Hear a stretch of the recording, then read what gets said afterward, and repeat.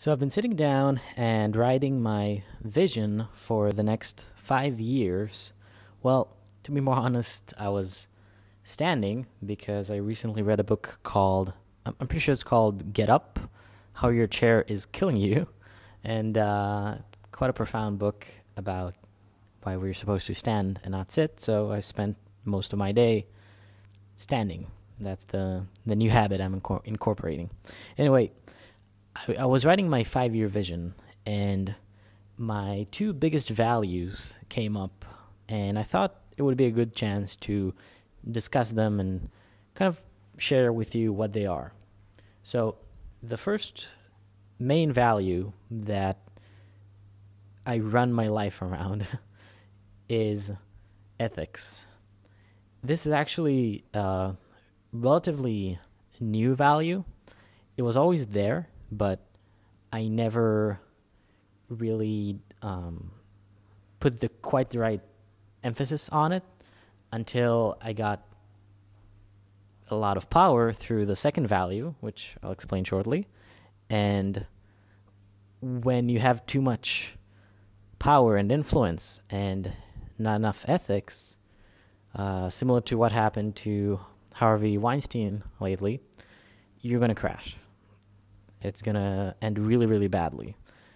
So ethics is the first value, and what I mean by ethics is trying to constantly move towards the ideal of truth and right action, meaning saying the right thing, acting in the proper way, and being aligned with life in the proper way.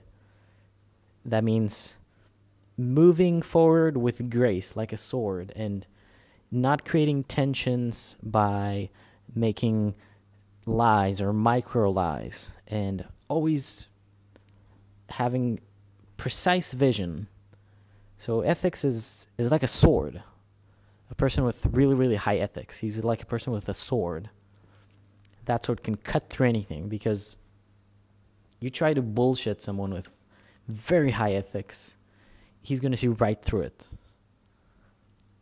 You know, ethics is when the news reporter I was talking to a few days ago for an interview that's going to be up on Israeli TV this weekend, when he was trying to change my statement. So I said one thing, and then he tried to manipulate my statement to try to appease the audience and completely attack me instead of my point. It was very easy for me to call him up on it and to say, you just broke ethics. Basically, you just did something not ethical. You just took somebody's argument, completely changed it to achieve your goal. You know, when people lie or change small things, reminds me of a friend of mine who works in a guard position, and I came over to visit him, and he got off the shift. So he was supposed to basically stop getting paid, but because he stayed in his desk, he didn't stop the clock, quote unquote, and basically the payment will keep coming because it's as if he's still working. I had to tell him that this is unethical, because you wouldn't want that to be done to you. I mean, you've signed up for, like 7 a.m. to 5 p.m.? That's the time you're supposed to be there. If you stay more than that, that's not what you agreed on. So by getting more money by staying, you're basically going against what you said you're going to do. And another thing that's really cool about ethics is that ethics also allows you to create commitments. So somebody who's not ethical, there's a reason why in Hollywood, for example, the average divorce rate is like 90%. When you act unethically, meaning you put on a charade, you're not truly yourself, you don't really value your word, you cannot create commitments, you're very shifty. And first of all, people would not don't want to create commitments with you, but even those who do, the commitment is going to end up backfiring on at least one of you. So the ability to commit to things is also a part of ethics, which, for example, relates to my relationship, where, as I've said in previous videos, it's the first time I decided to commit and basically stay no matter what. And the growth I've experienced from that is profound, because when you decide to stick in a situation no matter what, that means that you took the consideration of should I stay or should I go out of the picture, and you gain new resources that were not previously there, because now you face things that you would never face in the past. So in situations where you'd say, fuck this, I'm going, I'm leaving, and again, it doesn't have to be a relationship, it could be a business goal, you choose to stay.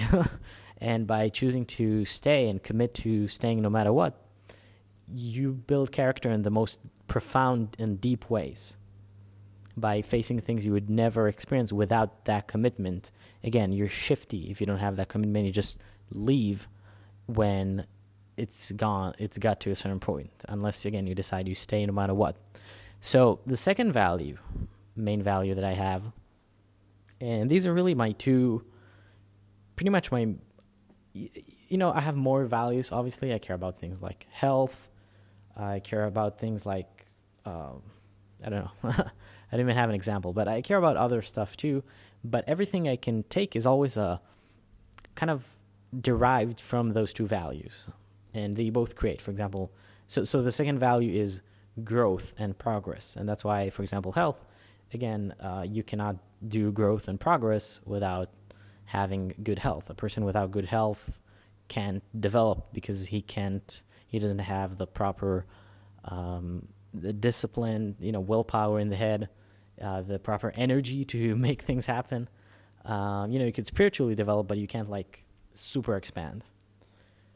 So the second value, the growth value, it was also very strong in me from a very young age. I had a huge passion for growth, for things that improve quickly, for exponential growth. And that's why, for example, I could not work in jobs that, regular jobs, because I would always want more money, and sometimes there just wasn't more money to give. It's not like, I could do something more. So I would start abusing the hours and start to see how much I can stretch the limit, and always trying to kind of entrepreneurialize my way in the job, which actually gave me a pretty hefty amount of promotions, because I always tried to do crazy things to grow my income, and the right employer would notice that. So that's how I got into really good positions, like manager level positions in high-tech companies at age 19, 20. And the problem was that the growth thing, I had so much of it, but it was not balanced with ethics. So during, when I was 21, 22 early, I think, I would make seriously dangerous commitments to people, usually regarding finances, I'll be able to make that payment, now you help me, or I'm definitely going to help you get that result. And I abused it, not because I was hungry for money or anything. It was just growth at all costs. It was just progress no matter what. It's like a guy that, got really, really good growth through working out, building his body, and then you kind of start to plateau, and you want the growth. You can't take the plateau, so he just starts injecting steroids, all in the name of keeping things going. Basically, the ends justify the means, which is in direct conflict with the most basic of ethics, because ethics, you can sum it up in treat others the way you want to be treated, demand others to treat you the way you want them to treat you, and also don't treat others the way you don't want to be treated, and vice versa. Because it's not just how you act towards people, it's also how you don't act towards other people. So, those people that are the most amazing, kind, nice people, and then something goes wrong and they turn into these crazy, angry apes that nobody wants to be around, and you're like, what happened? You're such an awesome person. Like, you've got half of it down. Like, you do all the right things. Just inhibit your emotions, dude. Usually it's with women, in my experience, but guys also tend to go crazy. Guys are more of a jerk. So with guys, it's mostly the things that they do what they do that are fucked up, and then they usually are more reserved. They don't just go crazy when things go bad. But with women, it's the opposite. It's like, when things are okay, women are like the sweetest ever, but then when things start to go wrong, so some women go crazy. Again, just a generalization, though. There are exceptions to each. So yeah, these are the two main values, and I discovered them by simply looking back at my life and seeing what was the most common kind of narrative, what was the most common motivation to everything. And you can think of motivation in various levels. You can think very, very high level motivation, which could be, I have to get this project done on time. For example, you have a deadline, I have to reach that deadline. But then you say, okay, why is that motivation there? And then you say, now, if you just look at that, you say, okay, this person really cares about reaching deadlines. But then let's say you go one level below to more root, deep level motivation, which is actually simpler and more complicated at the same time, paradoxically. And what you would find is that person that's like, hey, I have to reach this deadline, maybe what's really going on is because I don't want to disappoint people. And if I disappoint people, like, that's the worst thing ever. So you find out that they're not actually conscientious, they're not actually ethical, and what's motivating them is not ethics or commitment, it's actually just fear of disapproval and rejection. So you need to really, really look deep into those motivations, your strongest motivations, the one that sort of override everything. So when I say override, I mean, like, you said you're going to do one thing, but then the desire was so strong that you did the other thing anyway. Like, I would say, okay, I'm really going to just be okay at this job. I'm really just going to, try my best to just, settle for less. And then like a week or two later, I'm like, shit, I want more. This is not enough. And nothing helps. Or like, I'm like, okay, I'll just do what they tell me to do. And then suddenly I'm going ahead and entrepreneurializing everything. Or if we're talking about ethics, it's like I would say something that's like a lie, or I would do something wrong, and I would feel the deep need that cannot be resolved to basically acknowledge that I did that, to basically tell the other person, or at least acknowledge myself that I actually did something wrong. And I do that and actually provide a solution not to do it again. I will not feel good about myself. And the same with other people. Like, if somebody did something wrong to me, like acted in an unethical way, even without noticing, like if someone was like 3 minutes late or 5 minutes late, and they didn't let me know they're going to be 5 minutes late, it's like, I'm going to have to tell them. Like, I'm not going to be able to just sit down and like, just be, I'm going to have to be like, look, when you are late and you're going to be late, you have to tell people that you're going to be late. Like, I would not let that go. Like, I would not force it on them, but I would have to say it. So, yeah, that's called being highly conscientious, basically. If you study the big five personality traits, which are conscientiousness, agreeableness, openness, neuroticism, and extroversion. So if you study these big five traits, you'll see that ethics are very much correlated with conscientiousness, and it's actually conscientiousness and IQ are the two biggest correlations to income. So if you Google IQ income, you'll actually see that income grows by about 10 times for every 10 points of IQ, which is very interesting, but unfortunately not part of this episode. So yeah, those are the two big values. And this is why coaching is my biggest passion, because coaching is me instilling basically through ethics, through thinking, the right thinking and actually looking at things properly, allowing people to experience massive growth while also clarifying the map for me.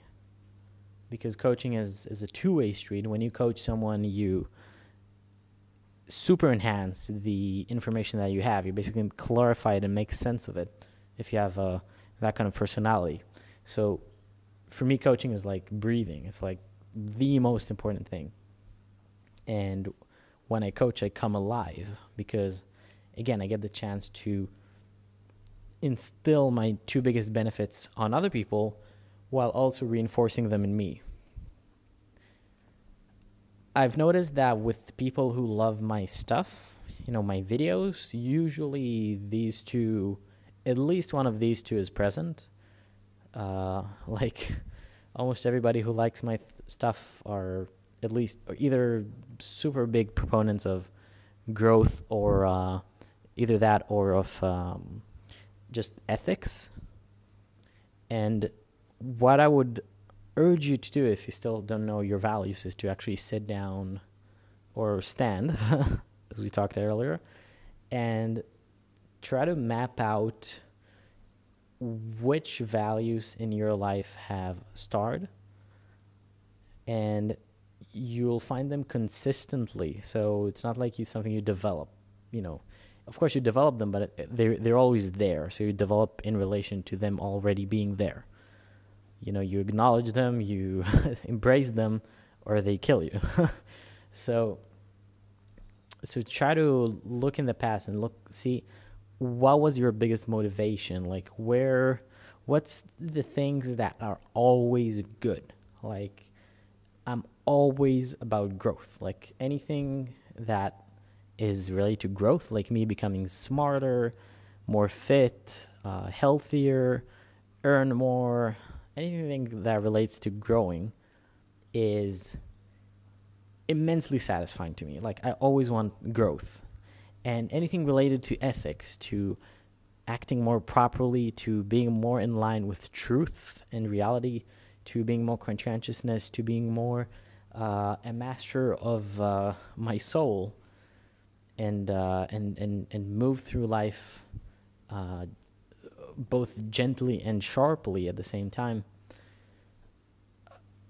Anything that relates to that also starred throughout my entire life. Like every decision I made, it was like, is this ethical or is this not ethical? And whenever it was towards ethics, I felt amazing. Whenever I got towards lack of ethics, I would just suffer. Increasingly so, by the way, the more I went straight from it. Again, same with growth. Like the more I went towards growth, the quicker I grew, the more incredible I felt, even though I did super risky shit and put myself in extremely scary situations. Just seeing myself grow my income 5 times in a few months. Shit, I was so exhilarated. Like nothing was better. Nothing. Like there was no better feeling. And also in periods where growth is stagnating and I'm kind of just getting in the rut, just feeling comfortable, I immediately start feeling like something's wrong. So that value was always, always, always there. Hope this video helps. Share it if you could. Subscribe if you haven't. And check out my description for my free ebook on business. Also a chance to buy my autobiography. Really interesting book. I got a lot of good reviews on it. You can check it out. And also a chance for a limited time to go on a free coaching call with Robby. Thank you and talk soon.